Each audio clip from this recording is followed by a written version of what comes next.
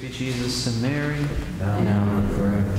Today's responsorial psalm, taken from Psalm 72, presents us with two distinguishing marks of the coming of the Messiah, that of justice and that of peace.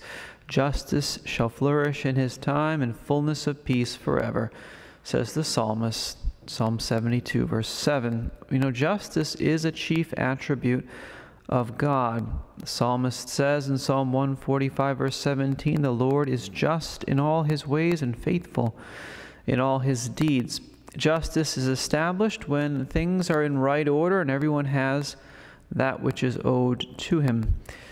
Justice is a virtue, but we know it has to begin in the right place. God desires to establish justice, first of all, in our own souls.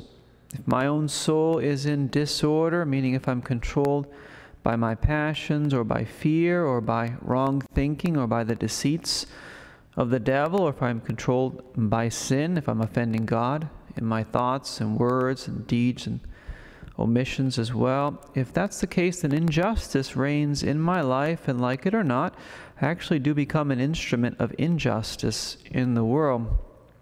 However, if my thoughts and words and actions are guided by right reason, if they're guided by the teachings of the faith, if they're guided by the Holy Spirit, then the virtue of justice reigns in my soul, and I do become an instrument of justice in the world. I become an instrument of what is right and wrong, and right and just. What is right and just. The apostle says in 1 John 3, verse 7, he says, "He who does justice is just," says the apostle, meaning that if we live according to the standards of justice and righteousness, then we do become just in God's eyes. God's grace actually transforms us so that we more and more reflect God's image and likeness. Genesis 1:26.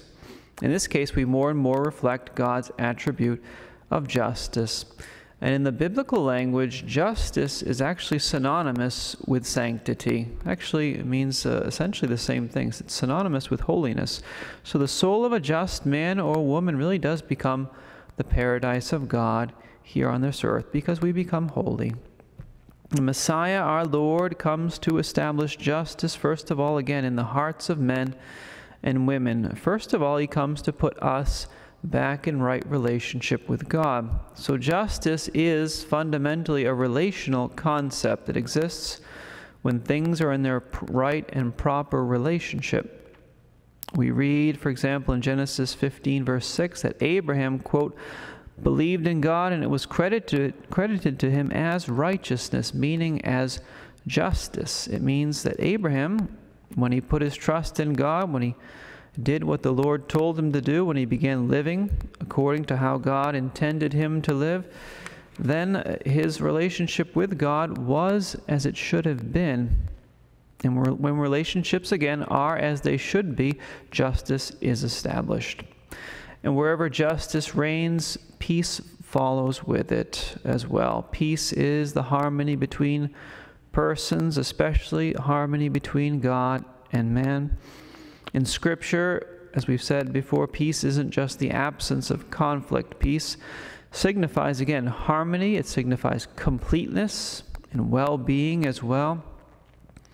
Peace is a gift from God, and it's a blessing that comes from being faithful to God. And it's a gift that comes with embracing the Messiah, whom the prophet does call the Prince of Peace, Isaiah 9, verse 6. And remember that our Lord promises us his peace, not the world's peace. There's a big difference. "Peace I leave you, my peace I give you. Not as the world gives, do I give to you," said our Lord in John 14, verse 27. And then he added a little later on, he said, "In me you will have peace. In me you will have peace. In the world," he said, "you will have tribulation. But be of good cheer, for I have overcome the world." John 16:33. So our task is to remain in Jesus, which means obviously to live in a state of grace. It means to follow the commandments of God. It means to live closely united to Jesus in our minds and in our hearts. And if we do those things, then the difficulties in our lives and around us and in the world, all they'll do is bring us closer to Jesus. If we live in Jesus, all the difficulties, what will they do? They'll just bring us closer to him, and they'll purify our hearts. In the end, Jesus, we know, when his second coming, he will establish perfect justice and perfect peace. He will wipe the smile off the faces of all those who are unjust, and he'll wipe the tears out of the eyes of all the just at the same time. So lastly, we will just add a word about Our Lady, because when we think of peace and justice, we do also think of Our Lady.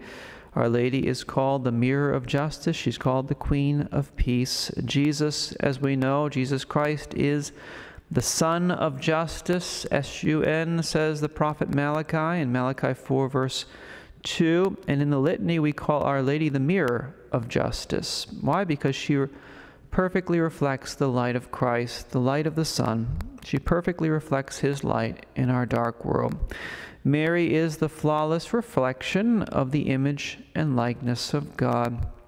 The Old Testament Book of Wisdom speaks of her, speaks of our Blessed Mother when it says this. It says, quote, "For she is a reflection of eternal light, a spotless mirror of the working of God, and an image of his goodness." Wisdom 7, verse 26. And since Our Lady possesses the virtue of justice in the highest degree, what does that mean? It means that she also possesses God's holiness in the highest degree, and also all the other virtues as well. She's the mirror of every good thing, the mirror of every virtue as well. St. Pio of Pietrelcina, he said that the most beautiful things in the world, if you see the most beautiful things in all creation, he said that, quote, "they're almost ugly compared to the beauty of Our Lady." Almost ugly. We pray to Our Lady also as the Queen of Peace. That title was added to the litany of Our Lady by Pope Benedict XV on May 5th, 1917. Actually right in the middle of World War I and 8 days before the apparitions of Our Lady at Fatima began. 8 days before the apparitions began. The recipe for peace which Our Lady gave us at Fatima is prayer, penance, conversion, and consecration to her Immaculate Heart. More recently, in a solemnity of the Mother of God on 2002, Pope John Paul II said this. He said, "There's no peace without justice, and there's no justice without forgiveness," he said. So therefore, there's no peace without forgiveness. We know that the fullness of peace will only be found in heaven. The fullness of war will only be found where? It will be found in hell, the fullness of war.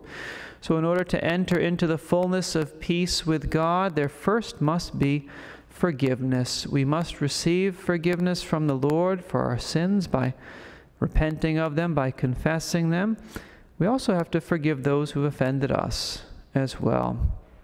Our Lord wants us to turn to our Mother, to the Queen of Peace, so that she will help obtain for us a merciful, forgiving heart, a heart which reflects her own heart towards each and every one of us. When our hearts reflect the heart of Our Lady, the Queen of Peace, then we will experience the deep peace of God. And so may our Lord's greatest paradise, may Our Lady, the mirror of justice, the Queen of Peace, may she grant us the grace to be just in God's eyes, so that we can be true instruments of righteousness and peace to those around us. Praise be Jesus and Mary.